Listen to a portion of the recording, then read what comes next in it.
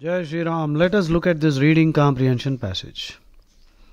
Reading comprehension lo, this is the toughest part. GRE test lo annitikante toughest part reading comprehension. So meeku rendu sections lo total ga 3 passages padtayi. 27 questions lo at least 10 questions RC lo padtayi. Okay, చూద్దాం now. Reading comprehension లో what should we do, how should be our approach అంటే always read the question first. Question first చదివితే advantage ఏంటంటే your mind will be more attuned and perhaps you will focus a little more on getting to the answer fast. So that is one reason. You should always read the question first. Okay, and there's another advantage here.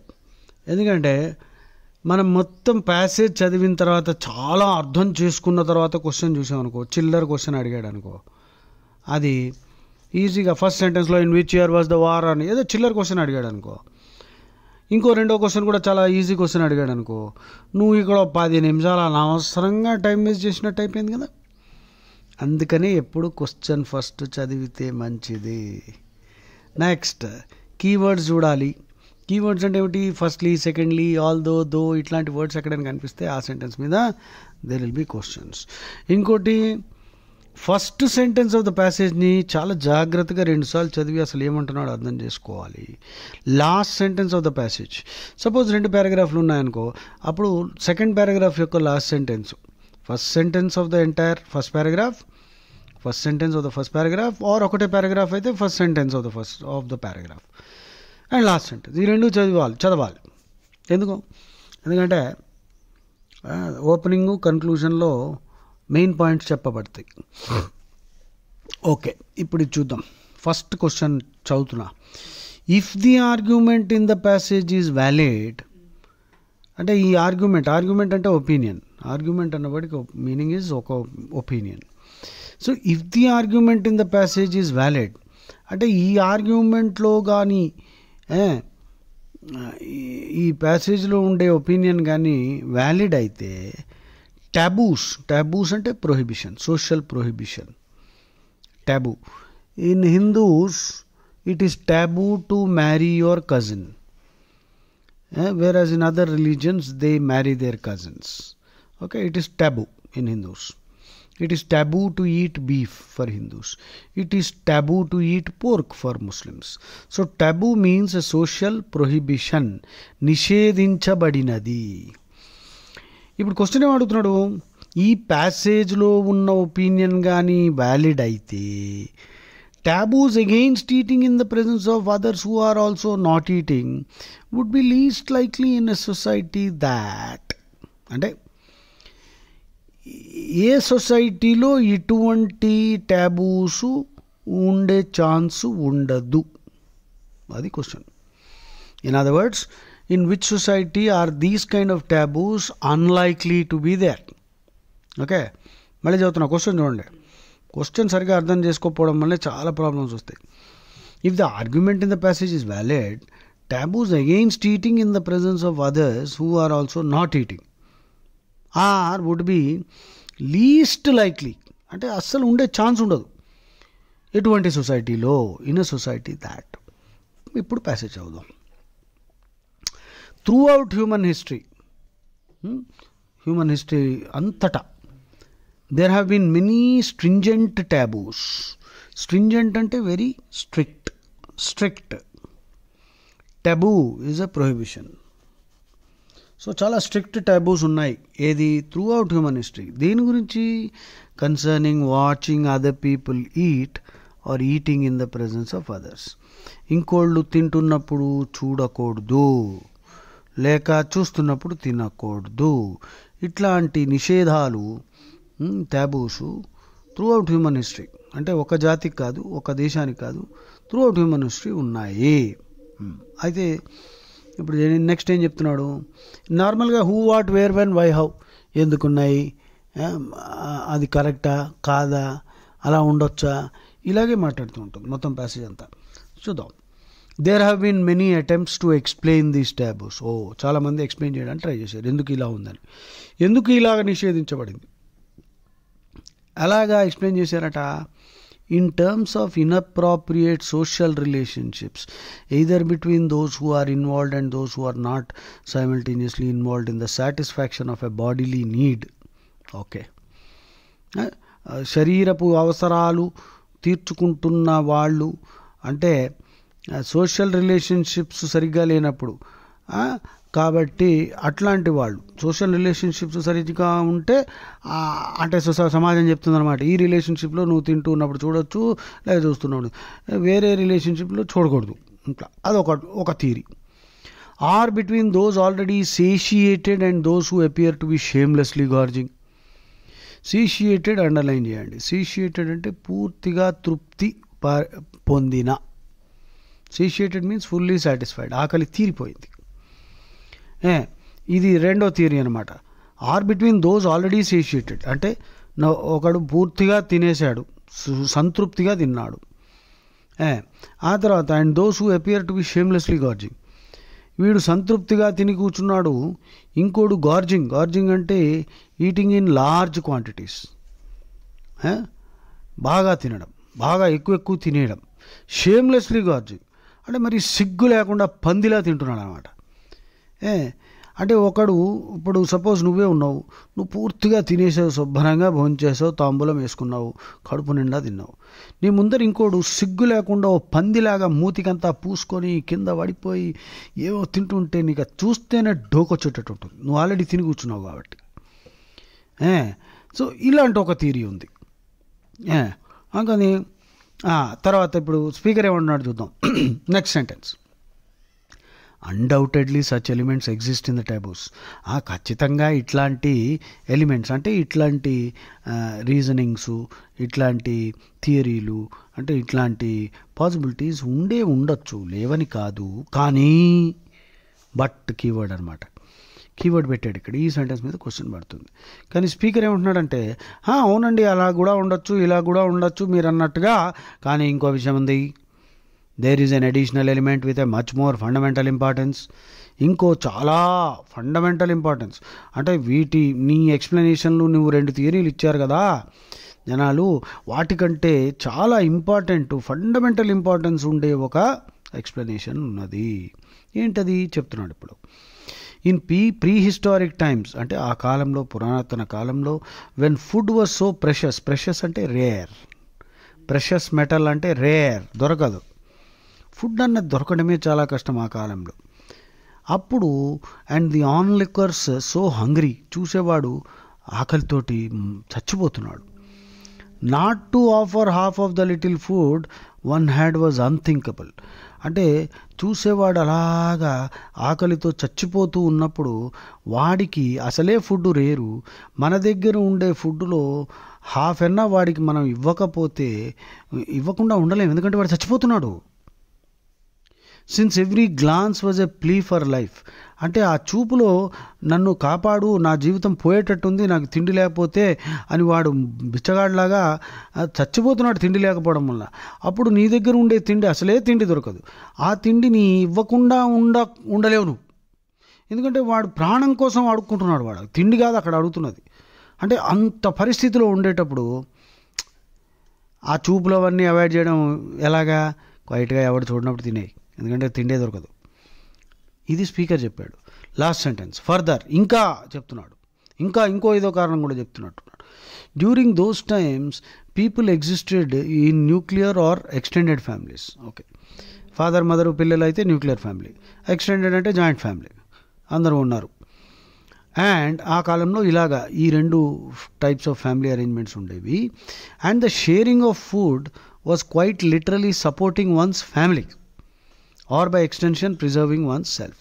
అందుకని ఈ nuclear ఫ్యామిలీలోనైనా joint ఫ్యామిలీలోనే ఉన్నప్పుడు food మనం share ఎవరితో చేసుకోవాలి, మన family మెంబర్స్తో చేసుకోవాలి.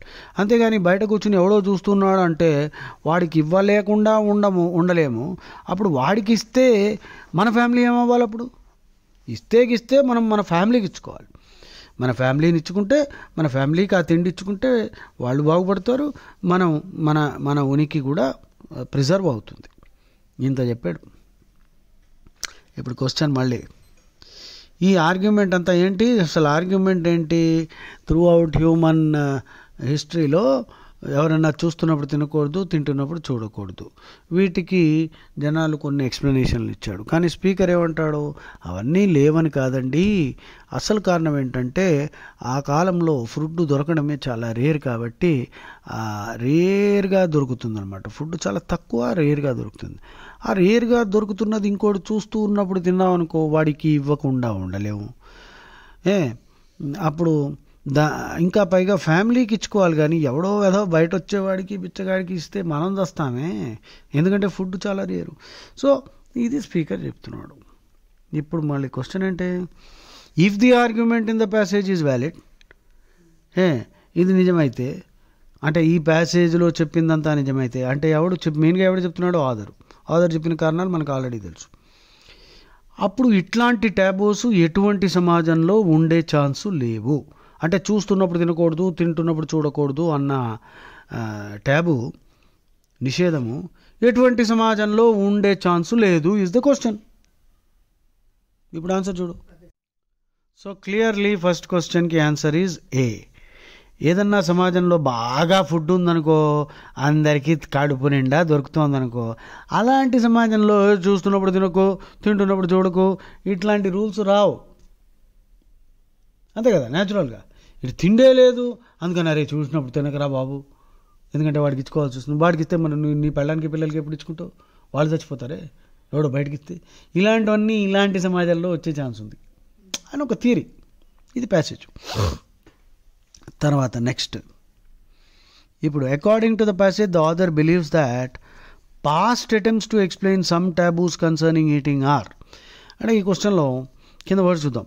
అన్ఇమాజినేటివ్ అంటే నో ఇమాజినేషన్, అంటే నాట్ వెరీ సెన్సిబుల్. ఇంప్లాజిబుల్ అంటే అన్బిలీవబుల్. ఇన్ఎలిగెంట్ అంటే క్రూడ్. ఎలిగెంట్ అంటే గ్రేస్ఫుల్ ఇంపుగా, సొంపుగా. ఇన్ఎలిగెంట్ అంటే నాట్ గ్రేస్ఫుల్, గ్రేస్లెస్, ఇన్కంప్లీట్, అన్క్లియర్. ఈ ఐదిట్లో ఆథర్ క్వశ్చన్ మళ్ళీ క్వశ్చన్ ఏమడుతున్నాడు? ఆథర్ దృష్టిలో పాస్ట్ అటెంప్ట్స్ టు ఎక్స్ప్లెయిన్ ఎలా ఉన్నాయి అంటే, పాస్ట్ అటెంప్ట్స్ గురించి ఏం చెప్పాడు? కొంతమంది ఇవి ఎందుకు ఉంటాయంటేట సోషల్ రిలేషన్షిప్స్ అన్నారు. ఆ తర్వాత ఒకడు పూర్తిగా తిని కూర్చుంటే వాడి ముందర ఇంకోటి సిగ్గు లేకుండా తినడం, అది బాగుండదు, జుగుప్స పుట్టిస్తుంది. ఇలాంటివేవో థియరీలు చెప్పారు. ఆ థియరీల గురించి ఆథర్ ఏమంటున్నాడు? ఎలిగెంట్ అన్న వర్డ్కి ELEGANT. ఎలిగెంట్ అంటే గ్రేస్ఫుల్, ఎలిగెంట్ వాక్. ఇప్పుడు మోడీ నడిచాడు అనుకో, శ్రీరామచంద్రుడు నడిస్తే సామజవరగమన అని పాట ఉంది కదా, దాని అర్థం ఏంటి? శ్రీరాముడు నడిస్తే అట ఒక ఏనుగు, పెద్ద ఏనుగు నడిస్తే ఎలా నడుస్తుంది? దర్జాగా నడుస్తుంది. చూడ్డానికి గెయిట్ అంతా ఎలిగెంట్ అంటే గ్రేస్ఫుల్, ఇంపుగా అంటాం తెలుగులో. ఇంపుగా, సొంపుగా అని తెలుగులో అంటూ ఉంటాం. అంటే చూడ్డానికి ఆర్టిస్టిక్గా, ఆకర్షితముగా, అందముగా అలా ఉన్నదాన్ని ఎలిగెంట్ అంటాం. Elegant decor, elegant dress, elegant hand writing. Hand writing చాలా బ్యూటిఫుల్గా ఉంది. ఎలిగెంట్ అంటే ఒక విధంగా బ్యూటిఫుల్. ఓకే, ఎలిగెంట్కి ఇంకో మీనింగ్ ఉంది. ఎలిగెంట్ థియరీ అంటే simple theory. Elegant theory అన్నామంటే simple theory. So ఎలిగెంట్కి రెండు మీనింగ్స్ ఉన్నాయి. ఇన్ఎలిగెంట్ అంటే ఏమవ్వాలి? ఇన్ఎలిగెంట్ అంటే ల్యాకింగ్ గ్రేస్. అంటే ఇప్పుడు ఒంటె నడుస్తుంది అనుకో, ఒంటె నడక చూడు ఎట్లా ఉంటుంది? దరిద్రంగా ఉంటుంది. ఒక కాలు అటు పోతుంది, ఒక కాలు ఇటు పోతుంది, వికృతంగా ఉంటుంది. కొంతమంది నడక చాలా బాగుంటుంది. GAIT. గెయిట్ని బట్టి పర్సనాలిటీ కూడా చెప్పొచ్చు అంటారు. థియరీలు ఉన్నాయి, అది ఎంతవరకు కరెక్టో అది పక్కన పెడితే. కొంతమంది నడక చూడడానికి చాలా ఇంపుగా ఉంటుంది, మంచి. ఇప్పుడు నరేంద్ర మోడీ నడిచాడు అనుకో, రాజు, మహారాజు నడుస్తున్నట్టు ఉంటుంది. అదే ఈ పప్పుగాడు నడిచాడు కాడు, ఆవలాగాడు ఏదో సర్కస్లో జోకర్ నడుస్తున్నట్టు ఉంటుంది. సో నడకని బట్టి క్యారెక్టర్ కూడా చెప్తారు, ఎంత చిన్న విషయమైనా. సో ఇక్కడ ఇన్ఎలిగెంట్, ఎలిగెంట్ మనం డిస్కస్ చేసాం. సో మొత్తానికి ఆదర్ ఏమన్నాడు, ఆ రీజన్స్ అన్నీ అన్డౌటెడ్లీ సచ్ ఎలిమెంట్స్ ఎగ్జిస్ట్ అన్నాడు. ఏదో సెంటెన్స్ ఎగ్జాక్ట్గా అన్డౌటెడ్లీ సచ్ ఎలిమెంట్స్ ఎగ్జిస్ట్ అంటే మీరు చెప్తున్న కారణాలు ఉన్నాయండి, కాదని కాదు, కానీ నేను చెప్పేది is of more fundamental importance.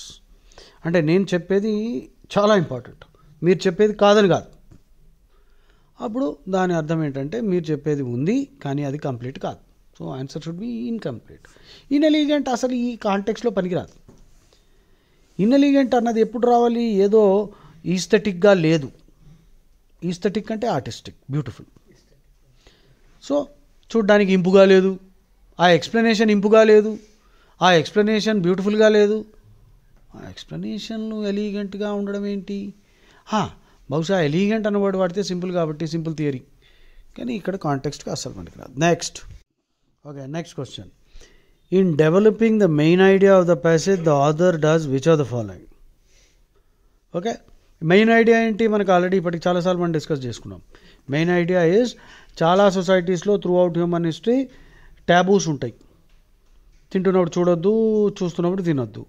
దానికి జనాలు కొన్ని ఎక్స్ప్లెనేషన్లు ఇచ్చారు. స్పీకర్ ఏమన్నాడంటే అవన్నీ ఉన్నాయండి, కాదని కాదు, కానీ నేను చెప్పేది ఇంపార్టెంట్ అని చెప్పుకుంటూ వచ్చాడు.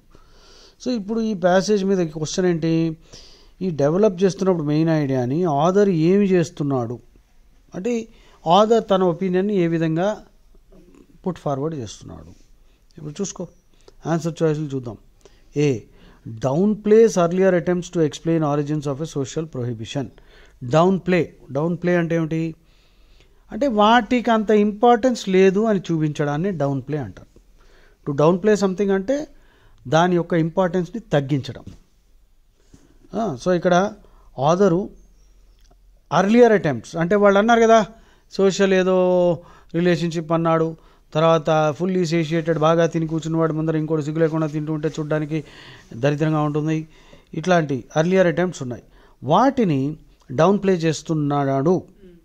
నేను చెప్పేది కరెక్టు, నేను చెప్పేది మోర్ ఫండమెంటల్ ఇంపార్టెన్స్ అని అన్నాడు కదా, అంటే వాటిని డౌన్ ప్లే చేసినట్టే కదా. So A looks like a good answer choice. చూద్దాం. B, adapts a scientific theory and applies it to a spiritual relationship. మొత్తం కొట్టిపారేయచ్చు. అసలు డిస్కషన్ ఇక్కడ స్పిరిచువాలిటీ గురించి కాదు, ఫుడ్ గురించి. స్పిరిచువల్ అంటే ఏమిటి? What is the meaning of the word spiritual? Spirit అంటే ఆత్మ, స్పిరిచువల్ అంటే సర్చ్ ఫర్ సెల్ఫ్ నాలెడ్జ్, ఆత్మజ్ఞానం. స్పిరిచువాలిటీ అంటే ఆత్మజ్ఞానం. ఎక్కడైనా స్పిరిచువాలిటీ అని అందరూ అంటూ ఉంటారు. ఏంట్రా స్పిరిచువాలిటీ అని అడుగు, ఆలోచిస్తాడు ఏదో మాట. స్పిరిట్ అంటే ఆత్మ, సోల్. సో స్పిరిచువాలిటీ అంటే ఏంటి? ఆత్మజ్ఞానానికి సంబంధించిన. ఆత్మజ్ఞానం ఎక్కడ దొరుకుతుంది అంటే భగవద్గీత, ఇంకే బుక్లో దొరకదు.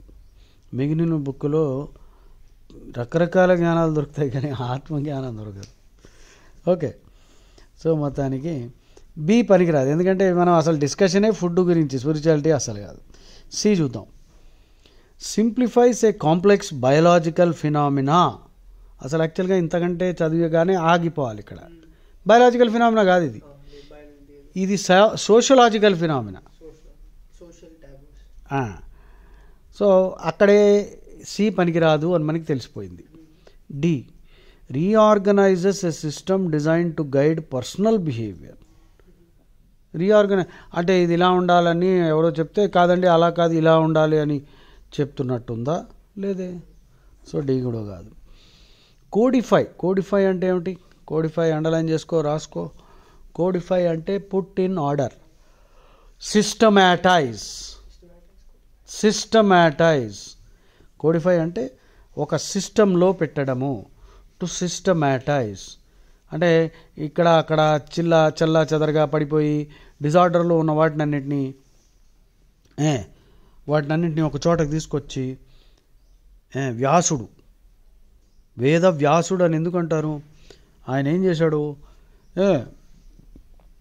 వేదాలన్నింటినీ సిస్టమాటైజ్ చేశాడు, కోడిఫై చేశాడు. ఈ మంత్రాలన్నీ తీసుకొచ్చి ఋగ్వేదం ఇలా ఉంటే, యజుర్వేదం ఇలా ఉంటే, సామవేదం ఇలా ఉంటే, అథర్వణ వేదం అని ఆయన కోడిఫై చేశాడు. వ్యాస codified the Vedas, సిస్టమాటైజ్. Okay. కోడిఫైస్ earlier అన్సిస్టమాటైజ్డ్ కంజెక్చర్స్ about family life. పోయింది. అసలు డిస్కషన్ ఫ్యామిలీ లైఫ్ మీద కాదు, ఫుడ్ మీద. తర్వాత కంజెక్చర్ అంటే గెస్. కంజెక్చర్ అనే వర్డ్ అండర్లైన్ చేసుకో. కంజెక్చర్ అంటే గెస్ కొట్టడము. చూడండి, ఆర్సీ ఇది నా లెక్కలో ఈ ఆర్సీ లెవెల్ 3, ఇంకా 2 లెవెల్స్ ఉన్నాయి, ఇంకా టఫ్గా, చాలా టఫ్గా వస్తాయి. ఇది నా దృష్టిలో ఈజీ ఆర్సీ. యాక్చువల్గా ఇలా వస్తే ఈజీగా కొట్టేయాలి. సో దరిద్రంగా ఉంటాయి, మీకు అసలైన ఆర్సీలు చూపిస్తా తర్వాత. ఇది కూడా ఈటీఎస్ వాళ్ళదే. ఈటీఎస్ వాడు బిగ్ బుక్లో పబ్లిష్ చేసిన ఆర్సీ ఇది. కానీ ఇది చాలా ఈజీ అనమాట. లాస్ట్ క్వశ్చన్ చదువుతున్నా. The author's hypothesis concerning the origin of taboos against watching other people eat emphasizes the... so తెలుగులో అనువాదించుకుంటే, ఆథర్ యొక్క థియరీలో దేన్ని ప్రత్యేకించి చెప్పబడి ఉన్నది అంటే, ఆథర్ దేనికి ఎంఫసిస్ ఇస్తున్నాడు. ఎంఫసిస్ అంటే ఏమిటి? ప్రత్యేకత, ప్రాధాన్యత అండర్లైన్ చేస్తున్నాడు. సో అసలు ఆథర్ యొక్క ఎక్స్ప్లెనేషన్ దేని మీద, ఎందుకు ఈ టాబూస్ ఉన్నాయి అని ఆథర్ అంటున్నాడు. So take a pause and answer. General పెలేటబిలిటీ of food. పెలేటబుల్ అంటే టేస్టీ, పెలేటబుల్ అంటే తినొచ్చు, అంటే తినడానికి రుచిగా ఉన్నది. సో ఇక్కడ మనం రుచుల గురించి మాట్లాడుతున్నామా? సో ఏ పనికి రాదు. So the answer is C, limited availability of food. Food తక్కువ ఉంటుంది, ఆ కాలంలో ఫుడ్ తక్కువ ఉంది. ఫుడ్ తక్కువ ఉన్నప్పుడు నువ్వు ఇస్తే నీ ఫ్యామిలీకో, నీ జాయింట్ ఫ్యామిలీకో ఇచ్చుకో. కానీ బయట కూర్చుని తిన్నావు అనుకో, ఎవడో మన ఫ్యామిలీ కానివాడు వస్తాడు, వాడికి ఇవ్వకుండా ఉండలేము, అప్పుడు మన ఫ్యామిలీకి ఇవ్వడానికి ఉండదు. ఇవన్నీ అవాయిడ్ చేయాలంటే బయటవాడు చూస్తున్నప్పుడు తినొద్దు. ఇది మొత్తం సోదంతా. ఇంత పెద్ద ప్యాసేజ్ రాశాడు, మనకి ఇలా వాయగొట్టాడు. కానీ ఇదే నీకు టఫ్ అని అనిపిస్తోందని నాకు అనిపిస్తోంది. ముందుంది మొసళ్ళ పండగ, చీరేస్తాడు. జియారి అంటే తల కిందల తపస్సు చేయాల్సిందే. జై శ్రీరామ్.